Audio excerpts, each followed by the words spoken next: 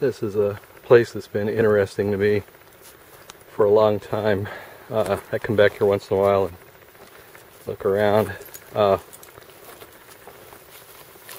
There's like one really small grinding hole on this rock shield. If I can find it again. Let's see. Oh, here we go. Down here. A couple of them. A couple of little grinding holes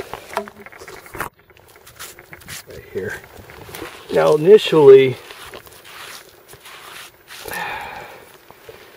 when I saw these, I thought, well, maybe the yield of acorns in this area wasn't good.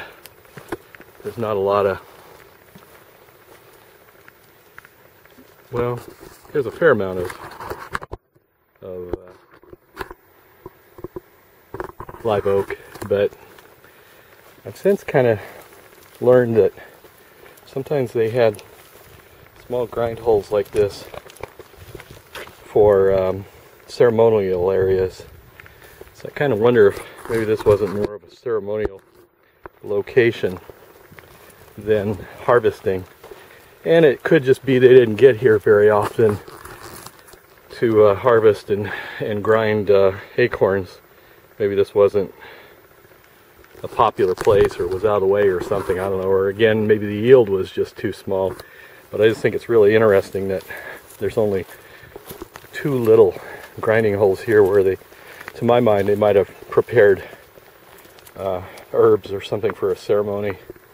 Maybe a coming of age, boyhood to manhood ceremony, or womanhood. I don't know. I don't know what their customs were. We're not even sure exactly what people lived here on the ground.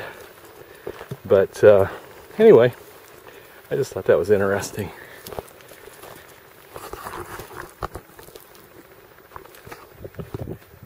But I sure like checking this area out. It's very interesting.